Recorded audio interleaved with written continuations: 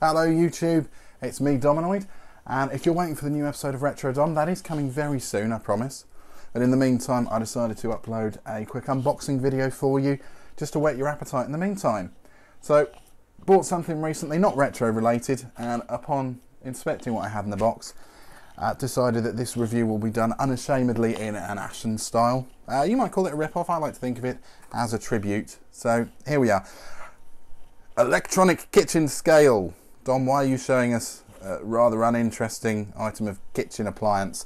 That can't make for a good video, can it? Oh well, you'll see when we get inside the box why I found this amusing. Let's have a quick check of the specification then, first of all. So we have a high precision strain gauge sensor, so a thing that tells you how heavy the thing you just put on it is. Auto zero, auto off, low battery overload function, multi-unit display and a tare function, and battery, 2 AAA batteries included. Well, actually, that's a lie. There's nothing in there of the sort. But let's have a look and see what is there. It's a rather compact little box. Got some lovely bubble wrap here, which I'm sure I'll spend hours playing with later. And then we have the scales themselves. They're just a fairly ordinary set of scales. This struck me of note on the back. Instructions. Press and hold the power button until the numbers appear on the display. No one knows where that A went. And add objects to be weighed. If you need to be told that, there's probably no hope for you at all. Anyway, this is the important part here, the real instructions.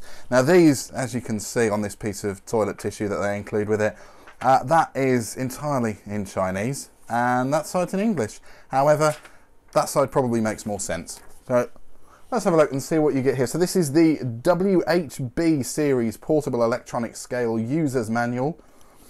Description: WHB series electronic kitchen scale is a new production made by Weiheng Electronic Scale Limited with high precision, used in family kitchen food weighing, common traditional Chinese medicine weighing, etc.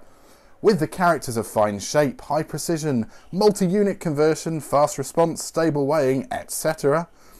Then it has range precision and a bunch of numbers that I don't really get, so I will ignore. Power, 2 AAA batteries over 3 months in intermittent used. And then it's got some working voltage and current and power off current, and none of those are very interesting. But then now we come to the instruction. Just the one. Power on off. Put the scale in a vertical position.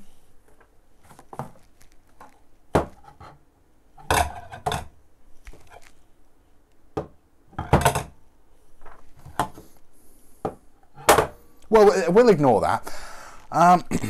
So once you've worked out how to put it in the vertical position, you need to press this button, which doesn't do anything because we haven't actually put any batteries in. So the instructions failed pretty much straight away. As I've said, if you need instructions and you couldn't work this bit out for yourself, there's no hope for you. You shouldn't be eating. So we press that button and the number, press the number, it would power on that display, if there were batteries in it, and catch 0 weight. You should keep stable and don't wait until display weight 0. If press that button and hold 2 seconds in working state, it will power off, or do not any operate 120 seconds. It will power off automatic as well. It's getting a little worse. It's not terrible English. I've seen worse. I'm sure it can't get any worse, can it? Oh, yes it can. Unit convert in working state. Press unit. Could convert to the unit of kilogram, ounce, pound. 1 kilogram equals 35 ounces equals 2.2 pounds. So there's a little maths lesson, so that's always good. In working state, press that button again. Would remove the tare, display 0 weight. Press that button again and would add to the tare. Calibrate. Now, this, I believe, is about the point they opened the bottle of Jack Daniels. If the scale inaccurate, you may calibrate it. You need a weight which in calibrate range. Then shut down the scale and press unit. The moment of power on, enter the calibrate state.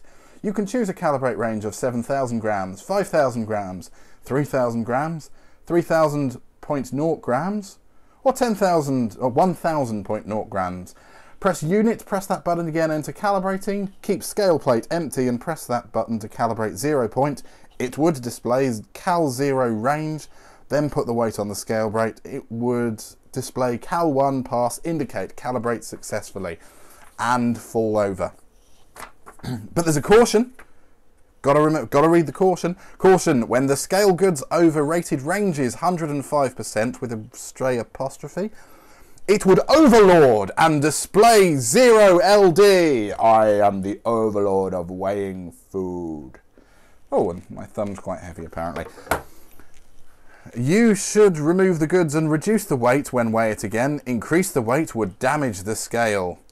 Display low when power on indicate low power. You should replace battery. It doesn't say which one, but never mind. You should remove the battery from scale when do not used in a long time, or the battery would leakage. So yes, we certainly don't want the battery to leakage.